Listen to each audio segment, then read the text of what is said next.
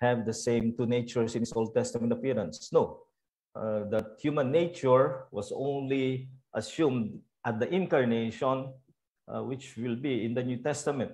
We call the appearances where Jesus might have been involved as Christophanies. Christophany is not incarnation. It's just appearance as man. Or a theophany is just God appearing as visible, but not necessarily incarnated. Incarnated is becoming man, not just appearing as man. It happened at the incarnation. So there is no pre-existence of the human nature. Hill, Cardiel, CREC, where will you classify the modern day Iglesia ni Cristo? Well, denying the divinity of Christ, they can belong to a combination of Ebionism, Arianism, and other heresies that developed during the or after the patristic period. But the fact that they claim to be the last, to have the last messenger, they are duly qualified as a cult. Dennis Valenciano of CBCD. Dealing with Christ's deity, how do we deal with Mark 13:32? Well, we will be dealing with that in due course. Again, I explained that from the incarnation to the ascension, Jesus was in the state of humiliation, which means that he concealed his divine powers so that his miracles are not works of divine powers, but works according to Acts chapter 10 by the power of the Holy Spirit, because in everything he subordinated himself. So even when it comes to knowledge, he could say, no one knows. At the time that he was speaking, that he was still in the state of humiliation, you must take him seriously, that no one knows, no man.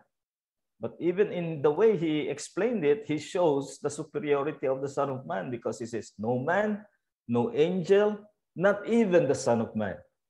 So even the Son of Man is of higher category than angels. But he doesn't know is the reality of his condition at the time because of the state of humiliation. But more of that when we come. Pastor, Jesus most often referred as eternally begotten. Is that how can we expound that, Pastor? Jesus is eternally begotten. Well, the relationship between the Father and the Son, as we will see, is expressed in the theological formulation of eternal generation. They are always Father and Son. There was not a time that Jesus only became Son at a certain point. From eternity past, they are Father and Son, whereas between God and the Holy Spirit, the theological language is eternal procession.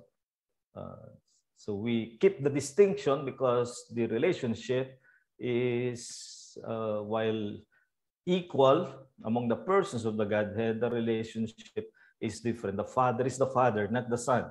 The Son is the Son, not the Father or the Holy Spirit, etc. So the Son, as being only begotten, is the language of the eternal generation between Father and Son. Pastor, just a clarification po dun sa Nestorianism. The rightful term is, or the rightful term for Jesus Christ is, or for Mary is, Theotokos or Christotokos? Christotokos is what Nestorius adopted against the Orthodox position that Mary was Theotokos. Now, unfortunately, later on in the Middle Ages, the Theotokos will develop into the title for Mary as Mother of God. But the idea of the Orthodox Church in the first 5 centuries, in the patristic period, was to concentrate on the nature of the one in her womb.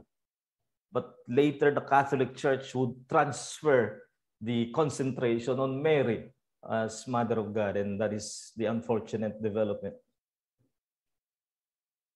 Other questions? Let's take a break.